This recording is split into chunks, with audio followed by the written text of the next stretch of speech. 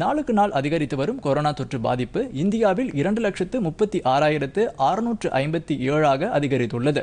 ஒரே நாளில் 9,887 பேருக்கு தொற்று உறுதிப்படுத்தப்பட்டிருப்பதுடன் இத்தாலி நாட்டில் பாதிக்கப்பட்டோர் எண்ணிக்கையை விட இந்தியாவில் பாதிப்பு அதிகரித்துள்ளது.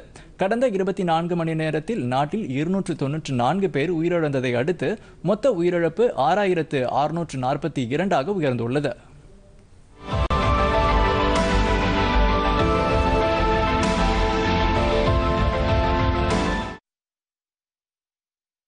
இந்தியாவில் அதிகபட்சமாக மகாராஷ்டிராவில் இதுவரை 80,229 பேர் பாதிக்கப்பட்டுள்ள நிலையில் 35,156 பேர் குணமடைந்துள்ளனர்.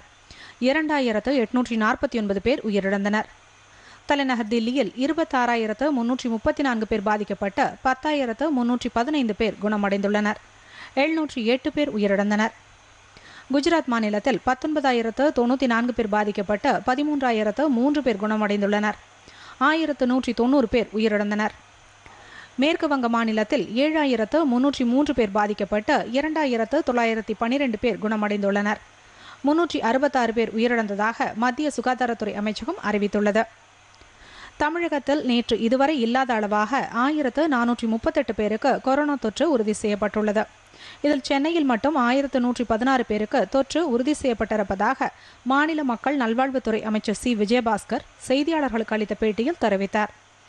நேற்று மட்டும் 12 பேர் சிகிச்சை பலனின்றி உயிரிழந்ததை அடுத்து மொத்த உயிரிழப்பு 232 அதிகரித்துள்ளது.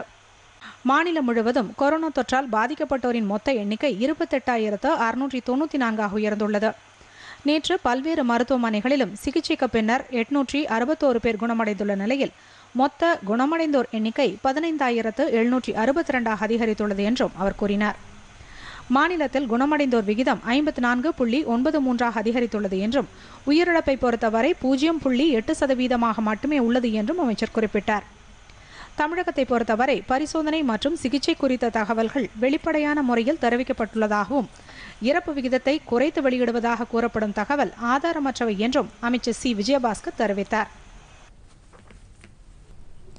பொதிகை செய்திகளை யூடியூபில் தமிழ் நியூஸ் தூர்தர்ஷன் என்ற சேனலிலும் ட்விட்டரில் Tamil news Doordarshan @DD News Chennai என்ற பக்கத்திலும் காணலாம்.